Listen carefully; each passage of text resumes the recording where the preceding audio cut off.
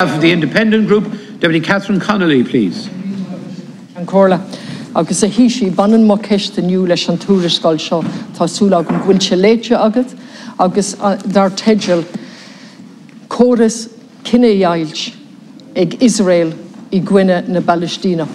Agus mo ceist go sonrach an bhuiilse léite agat an néontaíonn tú le na conclúidí tromcóiseacha atá agan, agus go háirid go bhfuil córas cinnéailte I gceist ag Israel I gcuine na Palestínach, agus cén bartas atá agat maidir le na multi. I think, Taoiseach, it's worth focusing on this report, Israel's apartheid against Palestinians, published last week. It is a damning indictment of what Israel is doing in relation to the Palestinian people, whether they're living in Israel, in the occupied territories, in the Gaza Strip, or in East Jerusalem. It's a 278-page report. It has 7 chapters, an executive summary, and conclusions and recommendations. And I can tell you I have read almost every single word. So when I speak today, I speak from knowledge of having read the report. The evidence and the research set out there is based on over 4 years of research. It is gathered together and it builds on the work of B'Tselem and the previous reports from Human Rights Watch, A Threshold Crossed. The evidence and the research is clearly set out. In my opinion, it's a balanced, moderate report. And it finds that Israel's system of institutionalized segregation and discrimination against Palestinians as a racial group in all areas under its control amounts to a system of apartheid and a serious violation of Israel's human rights obligations. Now, my questions to you today is, perhaps you haven't had the time to read it, because I'm sure it's not possible with your busy schedule, because it took me absolutely hours. But I'm sure the conclusions and the recommendations have been drawn to your attention. So do you agree with the conclusions that an apartheid system is in operation? Will you raise it at EU and UN level? Do you agree that the International Criminal Court should consider the crime of apartheid in its current investigation in relation to the occupied territories and Israel and what they have done? Will you commit to ceasing the purchase or the acquisition of Defence Forces equipment from Israel as called for in this report?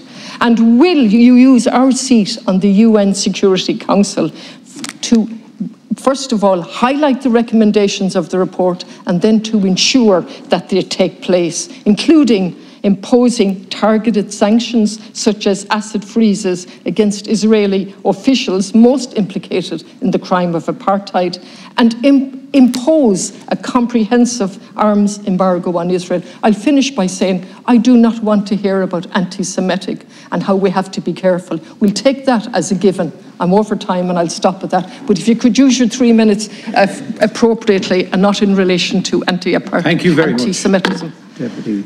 Dúspáir a bhálam mo bhic squad an tachtadala sochtan ceist prainach agus tachtach seo ardú níl an tuarascáil léite gom ach tása gom faoin an idiaid sin agus an decrochtaí atá ag na Palestínach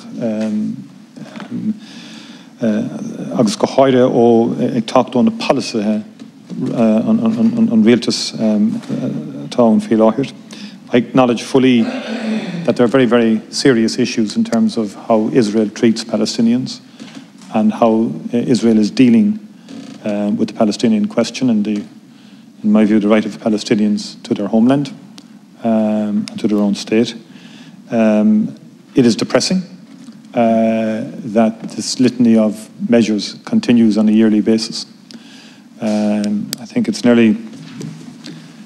It was a 2009 whenever I visited Gaza after one conflict, terrible conflict. Not a whole lot has changed in terms of segregation, in terms of in the occupied territories, the routes that Palestinians have to take as opposed to others. What's happening in East Jerusalem isn't satisfactory by any yardstick. It's injustice after injustice. There's a better way of doing this. We've appealed to the Israeli government to really work towards a two-state solution here. We believe, and the Minister for Foreign Affairs has been to Israel. He was there on between the 1st and the 5th of November.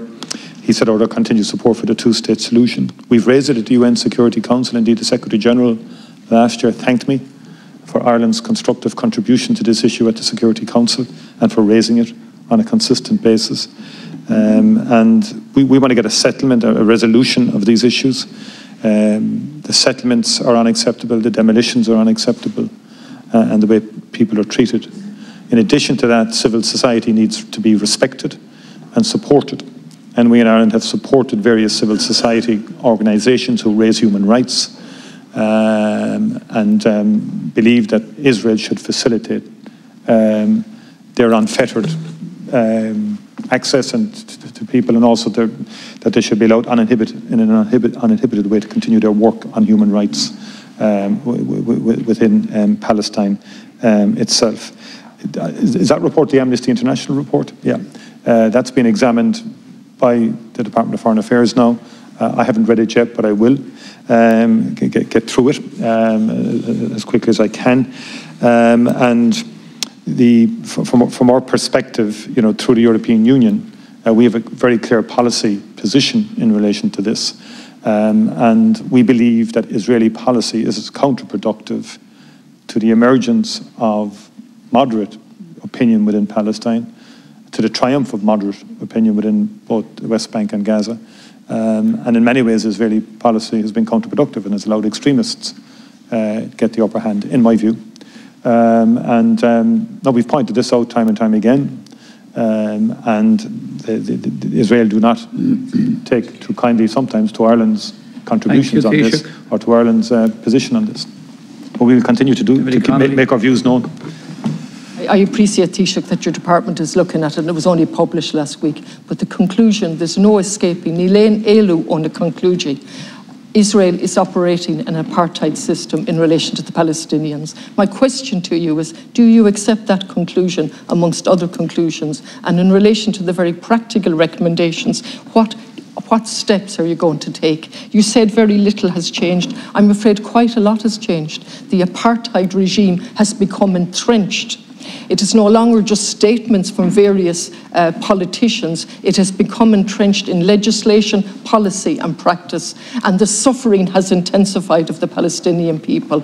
And that report was condemned by various spokespersons in Israel, including the Foreign Minister, before it was even published. A former respected deputy has told us Amnesty International used to be a globally respected international defender. Today, it distorts history, propagates the big lie that Israel is an apartheid state, and so on. That's a previous respected TD from Fine Gael setting out his response to this report. It does us no favours to equate questioning and criticism of Israeli policy with anti-Semitism. It does not serve the Jewish people, it doesn't serve democracy, and it's extremely dangerous. So we need to respond to this report in a practical manner as a proud, independent, neutral state with a voice that's still respected in the world. First of all, I would agree that one can oppose Israeli government policy and should not be labelled anti-Semitic for so doing. And I think it's important that Ireland has played, I think, given our strength and the fact that we're a small country nonetheless, our voice on this issue, I think has been seen to be an objective, honourable voice, not by all, but generally speaking, our interest is genuine. We have been one of the strong supporters of UNRWA, particularly during the difficult years when President Trump took away American funding from UNRWA. Ireland has been a very strong supporter of education, in particular in the West Bank and in Gaza through the UNRWA organisation. We fund civil society organisations, and we have continued to fund civil society organisations and human rights organisations that Israel have labelled, terrorists or whatever like that, which is, we do not accept that labelling. And we're pushing our European colleagues to continue to support these organisations. Our best role, I think, to be right now is to, I'm not using that the apartheid term, I'm not going to use that, because I'm not sure that is going to add anything right now. But I'm on the pragmatic. I know what works. I think, sorry, when I say work, we have to help people and the children to an education. And that's one. I think UNRWA is something we should, at European level, and with our American partners, seek to actually expand its support for the vast majority of people. And then, but sorry, I respect all parties, but we are entitled to have our own opinion as well. We're entitled to read reports, analyse them, and form our own opinions. I mean, the great novel by Colin McCann, Paragon, go and read it. I read it. That, in a far more impactful way, I think, illustrates the reality of life between we're way involving over two time people now, please. on different sides. Well, actually, go and read it, and I'll rest my case. Please. I'll rest my case. Thank you very